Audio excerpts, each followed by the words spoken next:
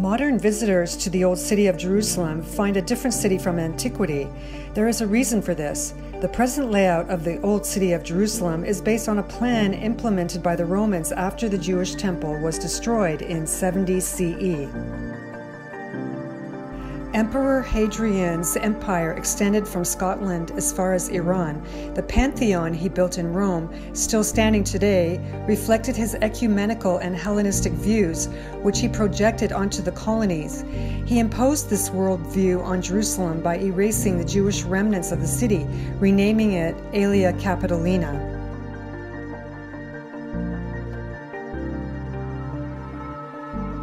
Roman cities were typically set on a north-south cardo with an east-west decumanus.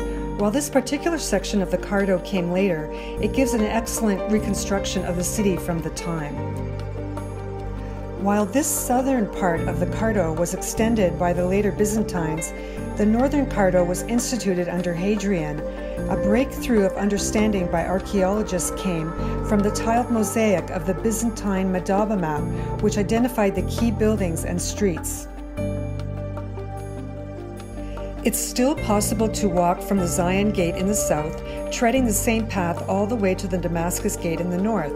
While walking northward along the Cardo Maximus, at the midpoint of the Cardo, where the east-west decumanus meet, is the seventh station of the cross for pilgrim.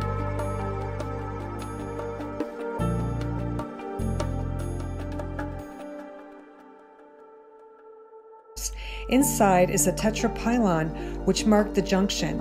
Even the modern layout reflects the original pattern of the intersecting streets.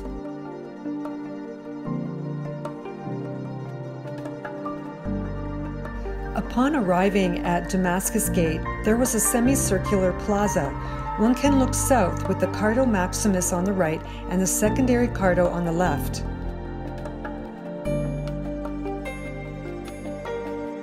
The modern Damascus Gate, built by the Ottomans in the 16th century, incorporated Hadrian's triple-arched Porta Neapolitana. The easternmost arch forms the entrance to the Roman plaza interior.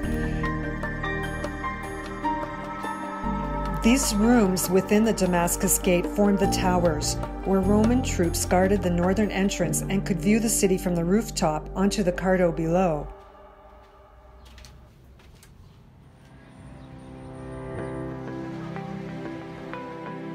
The arcaded semicircular plaza and well-worn pavement boasted a large column, which appears prominently now and even on the Madaba map.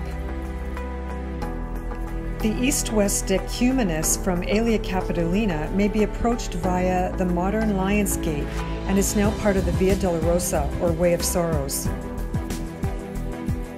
Hadrian renovated the pools of Bethesda, a pool with 5 porches, in which Jesus healed the lame man in John chapter 5. A cult center of healing, Hadrian erected a temple of Asclepius and Serapis. The remains of the center porch and southern pools are in situ and quite deep. Walking along the decumanus at the corner of the Jewish temple was the Castle Antonia. The spring of this triple arch, the Ecce Homo, dates to Hadrian or possibly earlier. The other arcades are embedded into the Sisters of Zion Church. Under the convent, the pavement of a Roman forum is situated by the corner of the Struthian pools. These pools were open to the air in Herod's time, but later covered over by Hadrian when he built the plaza. Meanwhile, at the location of Golgotha, the site of Jesus' crucifixion outside the Judgment Gate, Hadrian built a temple to Aphrodite. The arcades from Hadrian's temple in the Alexander Nevsky Church unwittingly mark the spot for posterity. Within the present Holy Sepulchre at the lowest levels is the entry into the ancient quarry and base of Hadrian's retaining structure for his cult temple, and over which Emperor Constantine built the Holy Sepulchre in the 4th century. Just south of the modern Holy Sepulchre is the Muristan, a second forum which Hadrian built.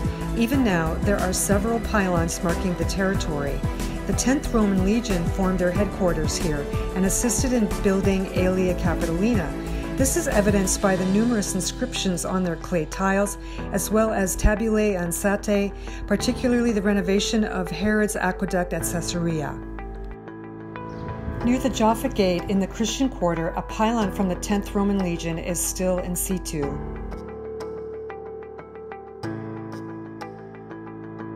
After the Temple Mount was plowed under after the first Jewish revolt, a temple to Jupiter was built in its place.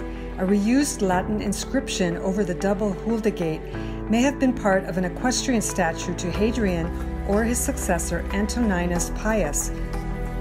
Some propose that the temple at Baalbek in Lebanon might have been very similar to the Temple Capitolinus built in Jerusalem.